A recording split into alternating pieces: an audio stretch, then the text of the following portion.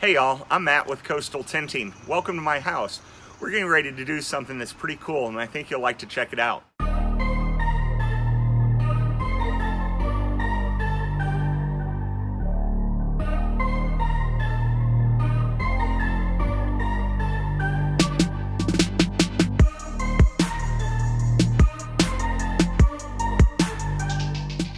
We're going to be doing an impact test on the security window film that I've installed on the sliding glass doors in my own home. Now, I've always wanted to do this, but I've never had anybody that's either brave enough or stupid enough to volunteer their home, and well, here I am.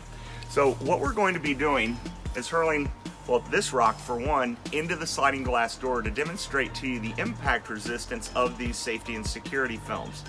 Now this rock weighs about 2.5 pounds, and as you're going to see, it creates a really violent impact. Now this is similar to a situation that you'd see if somebody's either trying to break into your home, but also in this coastal area, we're always worried about hurricanes. And in a hurricane, you have a lot of debris that's blowing around, what they call windborne debris, and that is typically what breaks your windows in a storm. Now this rock will be simulating something that's a pretty big hunk of debris. Now, what we can expect to see in this break test is the exterior pane of glass, which is unprotected, is going to explode once it's hit by this rock.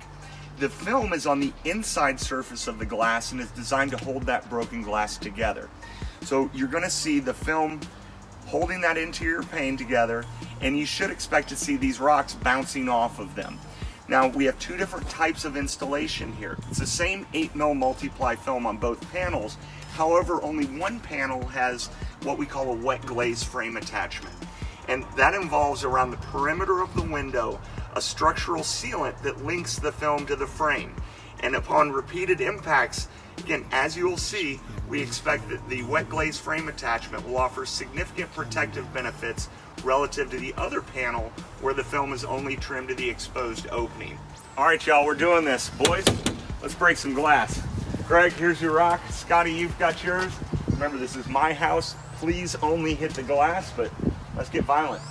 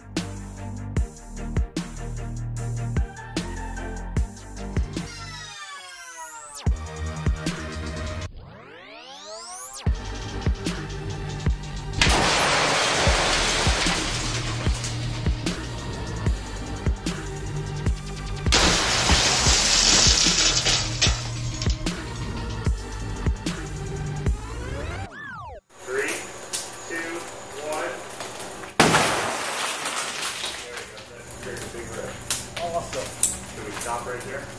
Yes.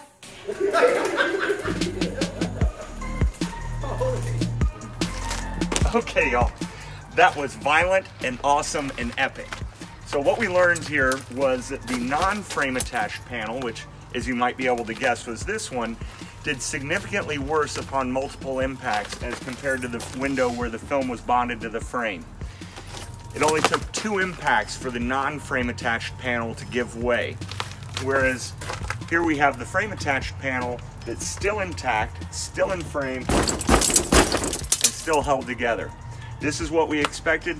This is why we do the frame attachment, and this is why you should insist that the frame attachment be included at any time you use security window film.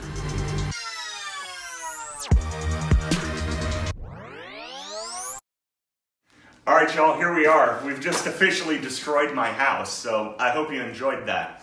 But I wanted to point out something and show you this is certainly not a rigged test. Now, the rock that made it through the non-attached panel is all the way by the garage door. So again, it demonstrates why we do the frame attachment, why you should insist on the frame attachment, and do not trust anybody who tells you it need not be done. Thanks so much.